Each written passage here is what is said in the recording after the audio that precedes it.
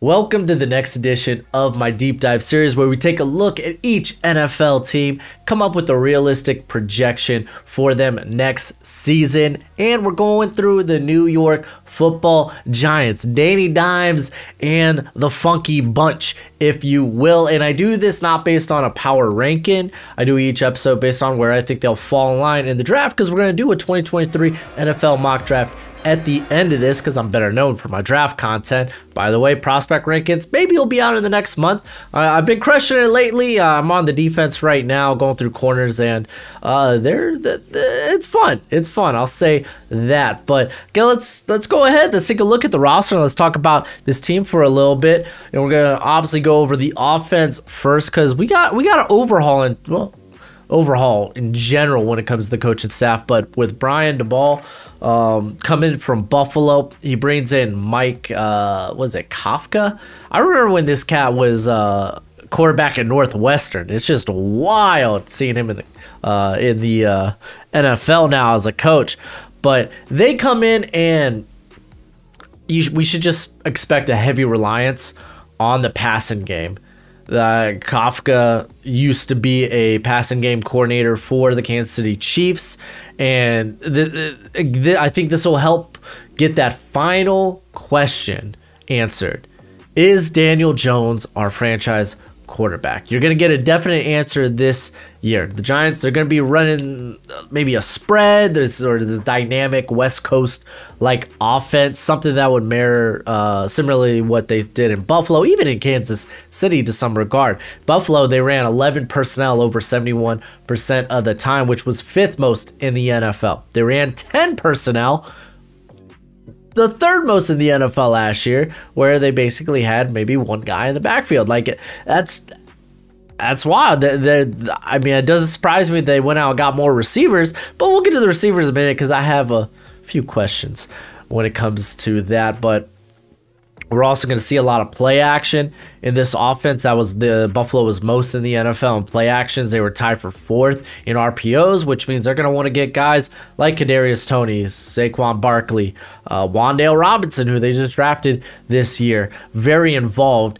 and get these guys who can really make plays after the catch. So yeah, I expect a lot of crossing routes, a lot of mesh concepts, just to get these wide receivers to basically run wide open.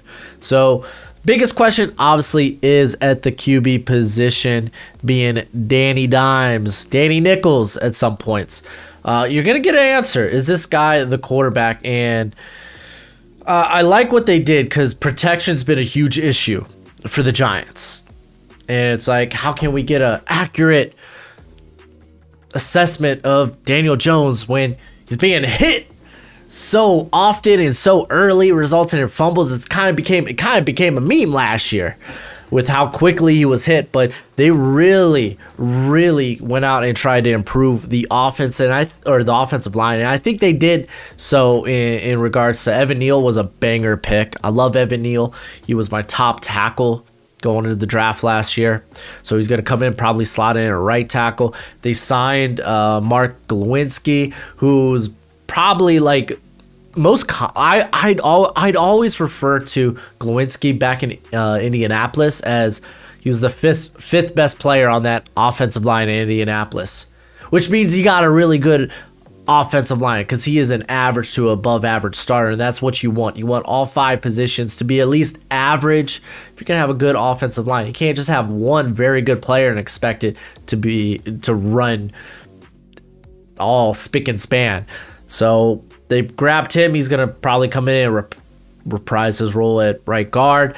And then John Feliciano, who follows Brian Daboll from Buffalo. And it looks like he's actually going to end up being the center, which, because obviously Nick Gates, he's going through the whole the neck injury, so could be serious. Don't know if that guy's playing football again.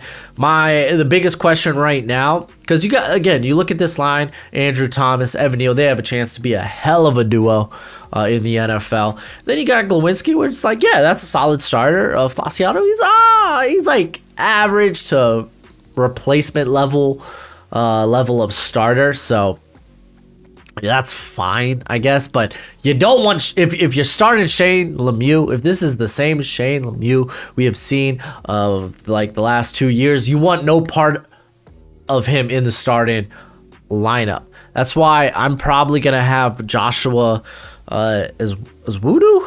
I can never get his name down. The North Carolina guard. You're gonna at least hope maybe he started. I know it's not ideal starting rookies on the offensive line right away and expecting success, especially once you draft day 3. Which for Joshua here, I had a day 3 grade. He goes day 2 actually, 3rd round. But I think it'd be better than Shane Lemieux. They do have Max Garcia, but still, I mean, he's been not great everywhere he's been. I mean, I think wasn't he drafted initially by the Patriots and he didn't even play a game for him? Maybe he did. I can't remember. He's been around the league. He's been around. They have Matt Pert, who's a guy I've been a big fan of because I was a big mark for him in the draft, and he's never really gotten his time to shine, but that's very good depth in my opinion. Ben Breedson, nothing special. Man, they even brought in the other guard there out of North Carolina in the 5th round, and Marcus McKeithen. I think a guy maybe might be a surprise if he makes the roster, but someone I really liked is Josh Rivas out of Kansas State. He's this phone booth, close quarters type of guard. So just a guy maybe to keep on your radar if he makes the squad. I kind of liked him, but the offensive line, it looks better. Doesn't mean it's going to be good next year, but I think there's promise. Now let's talk about the weapons, because there's weapons on this offense. And I think Saquon's going to get a good, healthy workload this year as long as he could stay healthy. Also, keep in mind when he got hurt, he rolled on someone else's ankle. It was kind of a freak injury, but I think he's going to be heavily utilized in this offense, especially in the passing game. You also bring in Matt Breida, who's just dude flies. He's fast, but what I like is they add some spice. They add a little muscles. Saquon's this kind of like great all-around back. You got your speedster and Beretta. You get Gary Brightwell, who came out of Arizona. He's just this power back, no-nonsense runner. Again, when it comes to your playmakers, variety is the spice of life. You want each guy to do something different than the next. And oh man, if they keep a 4th running back, dude, I really hope it's Joshua or Jashawn Corbin. Excuse me, I freaking loved Corbin. Like, he dealt with injuries earlier in his career when he was at Texas A&M before transferring to Florida State. But the dude can move. I thought he was a sleeper in this class. Ends up going UDFA, but he might be a sleeper to make the roster just because he's got return capabilities. So you got your running backs there. I think it's a solid group. It's not the best, but I think it's solid, especially with Saquon heading the group there. And then a receiver. I didn't for me, Kadarius Toney and Wan'Dale Robinson are the same type of role players. Might be like, oh, Wan'Dale, he's a much better vertical threat.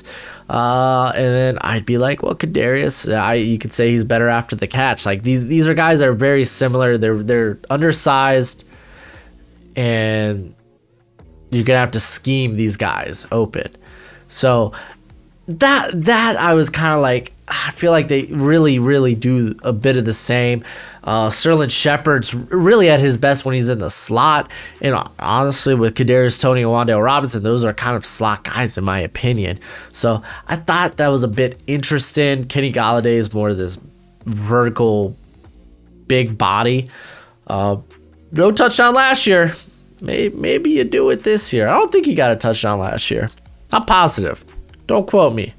I just remember he was dropped in many fantasy football leagues. But yeah, looking for maybe a bounce back year. You got Darius Slayton, nice vertical speedy vertical threat. Then Richie James, just a man's man. I'll just say that he's that type of receiver, and I think that's the 6 they keep. I think maybe there's an outside shot that Robert Foster sticks to the roster. He's got some ties to Brian DeBall as well. But it's fine. It's not the best receiving group, but it's fine. It's fine. They got guys that can create after the catch. I'm okay with that. And then you look at the tight end, and it's not great. Like, Ricky Seals-Jones is always this candidate to break out each and every year for whatever roster he's on. He just never does. He's probably going to get the start here. I think there's an outside shot that Daniel Bellinger ends up being the starter, sees some significant time, because that cat was good at the Senior Bowl and just a very good receiving threat. They also bring in Jordan Atkins from Houston, who had similar upside coming into the league as a Daniel Bellinger. So there's spots to be like encouraged about. They even have Austin Allen, who I liked out of that was the Nebraska cat, right? Dude's like 6'7", 6'9". I don't know, ridiculous height, but it's got some sick ball skills. But overall, the offense, it's better than last year. Yes. How much better? Don't really know. For me, I just don't have a lot of faith in Danny Dimes. And of course, you got Tyrod Taylor, who's one of the better backups in the NFL. So I suppose we'll see. Like, I feel like it's a step in the right direction. It's just you're not quite there yet. So on to the defense, because this defense is being coached by Don Martindale. And if you know about Don Martindale, then you know it's blitz, blitz, blitz, blitz, blitz, blitz, blitz. That's kind of his thing. He's a blitz-heavy type of guy. His blitz rate's been in the top 6 the last 4 seasons. Aside from an injury-plagued Baltimore team last year, his defense is finished in the top 6 in points allowed and yards allowed. So the prior 3 seasons, 2 last seasons, so 2020, 2019, and 2018. Now, he's very creative with how he blitzes. He often asks his corners or his coverage players to play cover 0, cover 1. With the exit of James Bradbury, it's really going to be interesting to see how much he trusts the secondary.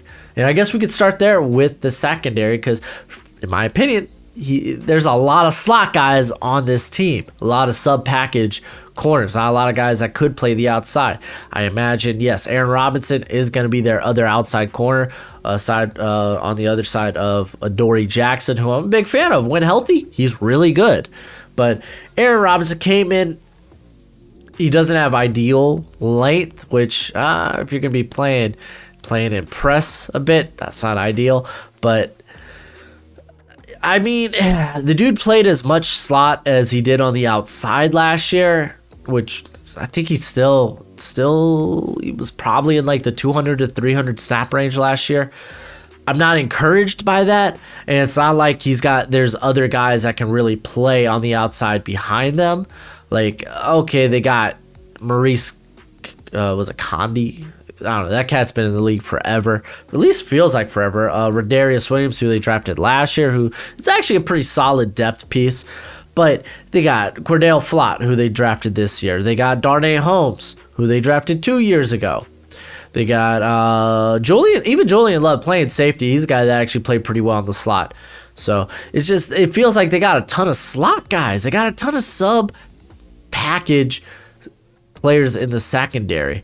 But Darnay Holmes, I think he's going to probably get the nod at slot as Flott kind of fills out his frame. The dude, he's got like good size at 6 foot, but he doesn't have like good weights. Like he's like 165, 170. You got to put some meat on them bones, brah.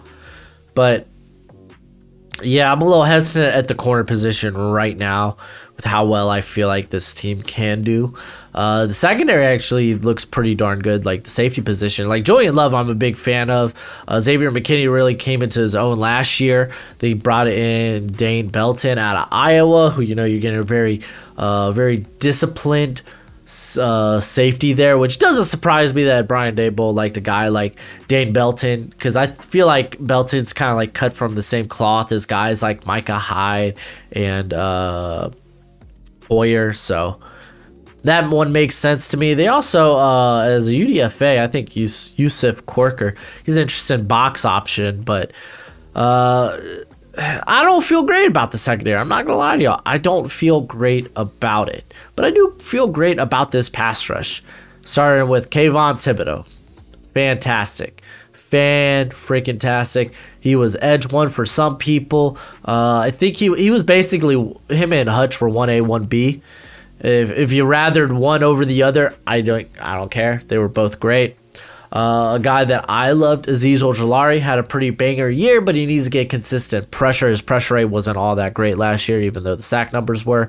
But still, a guy that just comes off the edge with a lot of juice. They have a DPR and Quincy Roche, another guy that just flies off the edge, but not someone you're going to ask to play run defense. Jihad Ward is actually a pretty solid rotation player they have there, coming from Jacksonville. O'Shane, I think it's pronounced O'Himes? I don't know. Former ODU edge player.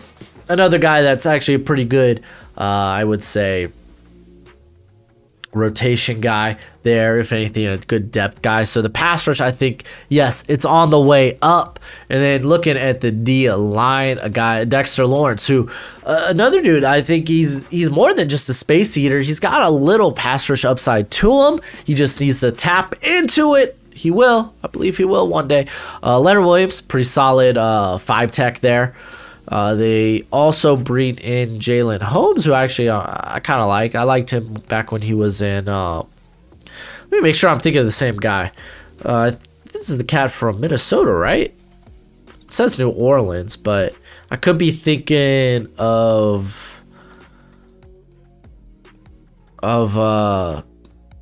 what's his name? No, yeah, they drafted out of Minnesota. Okay, thought so. So originally from Minnesota, I thought he looked good in the appearances he made for Minnesota. But yeah, he comes in here as good depth. They do have Justin Ellis, who's just a constantly good player to have as a depth rotation piece. Wherever he's been, Baltimore, Oakland. They were still Oakland at the time. But they drafted DJ Davidson, who they list him here at nose tackle. He ain't playing nose tackle. That dude's another guy that's probably going to be a 5-tech. They bring in Christopher Hinton as a UDFA. Don't know if he makes the roster, but another guy that has upside. Really shouldn't have declared. Should have waited another year.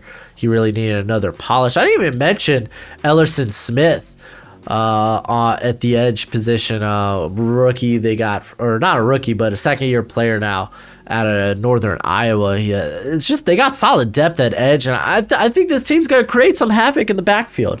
They might make things a bit easier on the secondary. And then the linebacker position, this is one of the more meh linebacker positions. I guess that's just a New York team thing. The Jets, their linebacker position is pretty bad too. But Blake Martinez returns, and he's a bit of an overhyped guy because he gets a lot of, like, his tackle stats through the roof.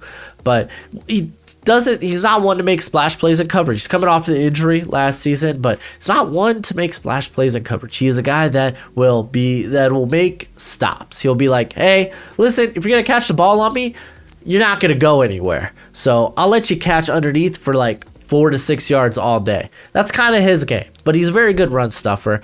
Tate Crowder, he probably ends up as a starter, but he really shouldn't. Micah McFadden makes all the sense in the world why they drafted him.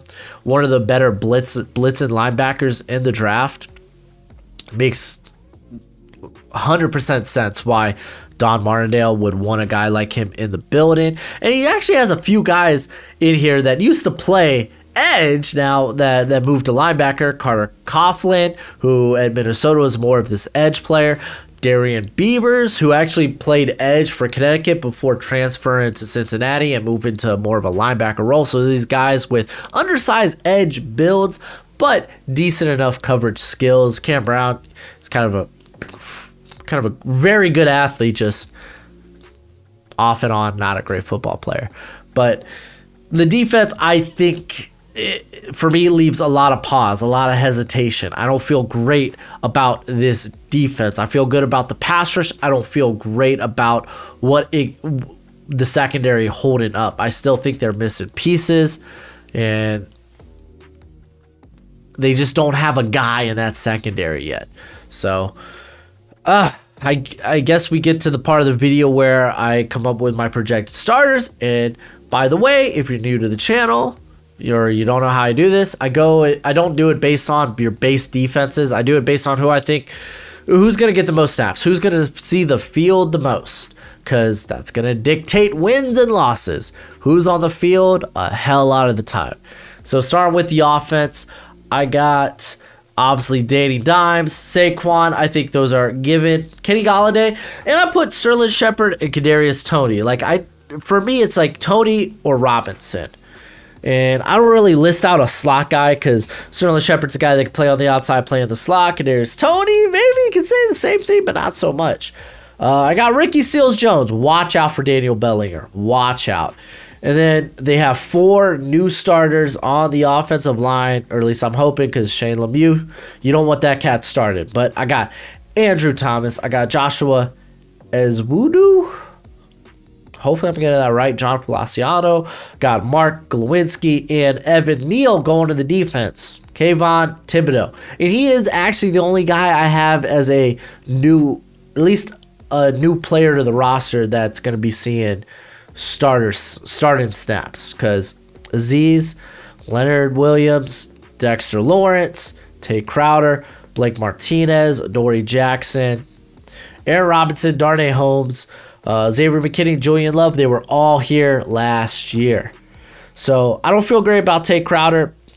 I don't really know who steps in for him. I don't think Micah McFadden might be a 3. I don't think he's really a 3-down guy. Darren Beavers was a guy I was higher on than the consensus, obviously, going to the 6th round.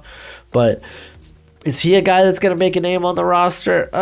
I don't know, but I don't feel great about the defense, but I do think the pass rush, at least the defensive line, is definitely headed in the right direction. So without further ado, let's go ahead and get to how I think this team will do. I got them at 5 and 12, and Giants fans aren't going to like that. It is what it is.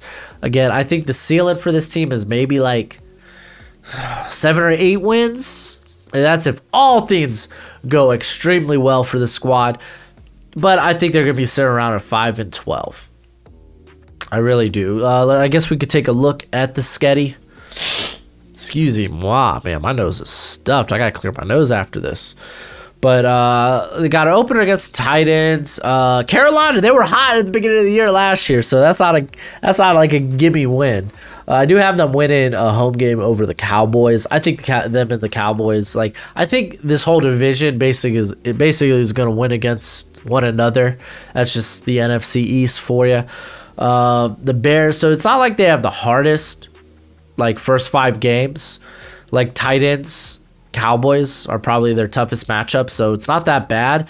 But then you get this tough little streak where you got to go to Green Bay and then you play Baltimore.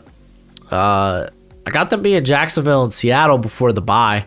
Then they open with the Texans. You might be like, what? They can beat the Texans? Yeah, they can beat the Texans. Sure.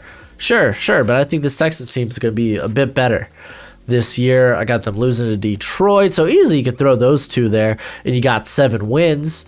But yeah, they're fortunate enough to face the AFC South, which you got Jacksonville and Tennessee still kind of at the beginning of their rebuilds. I mean, you're gonna be facing the NFC East, so it's highly likely you probably go 3-3 in conference play. So I mean, that could be 5 wins there. Carolina, maybe they're bad. Maybe they're just bad all year this year instead of just after the first 6 games, perhaps. So Seahawks, I think you could stretch this to maybe 6 wins. I don't know. Me personally, I wouldn't bet on them anything higher than 6 wins. If the over-under is 6.5, I'm taking the under. I'm just going to do it. But yeah, that's how I feel about the Giants. But they're going to be in a good spot again next year where they can draft more talent and just keep adding to this roster. This roster is taking a step in the right direction. They just got to figure out that quarterback position, get an answer on Daniel Jones. Is he a guy worth moving forward with. Once they have that answer, then cool. But until then, it's really like, I don't think Danny Dimes is it. But let me know what you think in the comment section below. I love the comment section so much, so much. Just as one football guy to another, just giving my own opinion. I love I love the comment section. Just telling me how true fans know their teams so well. You blinded. You blinded. Or maybe you're not. Like I said, I got this big wooden L here because I'm always ready to take the L on my opinion. But that's it for the video. Go ahead and do that YouTube thing as always. Until next time, you be easy, my friends. Later.